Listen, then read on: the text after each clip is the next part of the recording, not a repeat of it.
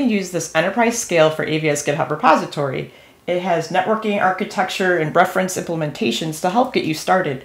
You can see AVS landing zone. That's if you're getting started from fresh and you want to make sure everything is sorted to best practices. There's also brownfield deployment where you already have an AVS environment and maybe you want to add on to that with items such as networking, monitoring, and so forth. So I'm going to go down to brownfield deployment because I already have Azure VMware Solution up and running and I wanted to add some monitoring to this. And here you can see the options for brownfield deployment. Now I'm going to go down to the monitoring. And here you can see the deploy to Azure tab. And you have to sign into your portal. And here you can see the custom deployment template that's going to deploy to my environment. My resource group will be my existing one with AVS in it. It defaulted to the region where my solution is deployed. The action group name is AVS Alerts, which is fine with me.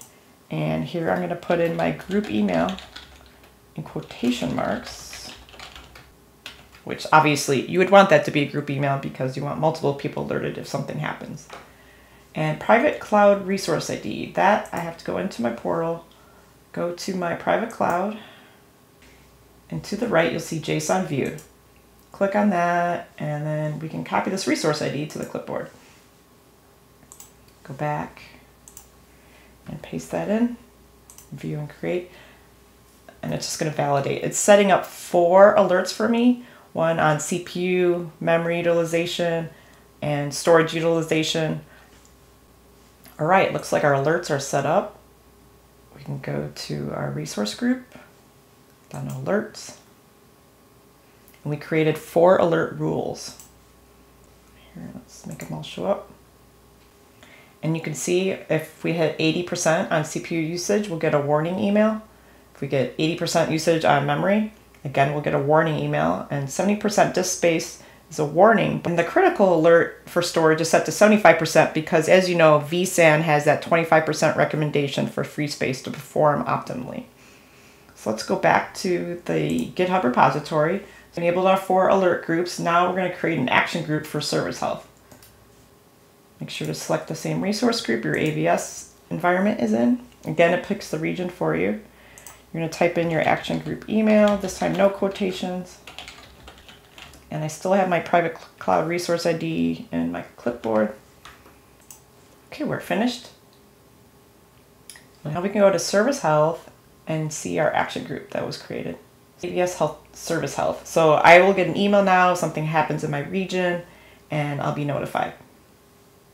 Let's go back to the GitHub repository. Now let's create a dashboard. You can name it something different here, but AVS dashboard works for me. Private cloud resource ID I still have. And at the moment I don't have an express route connection resource ID, so I don't need to fill that out. View and create. All right, we're complete. Let's go to the resource group. Actually, we can go to shared dashboards. It'll show us all of our shared dashboards. We just created AVS dashboard. So here's our newly created dashboard. We have percentage CPU by cluster name, percentage data store disk used by data store, and average memory usage by our cluster. This is fully customizable. You can change the auto refresh rate. You can go every 5 minutes. We can change the time setting, so the time range could be the past 30 minutes for more granularity. And you can also click the edit button and add any additional metrics you might be interested in seeing or sharing with your team. And that's another good use case for a shared dashboard. You can now share it out to maybe you have a VMware engineering team or a specific AVS team that needs to look at these metrics quickly at a glance. This was all done through the Azure GitHub repository, and feel free to check it out. You can actually put in issues or anything. If you want to see more content, feel free to submit it and have fun playing in your development environment. Thanks.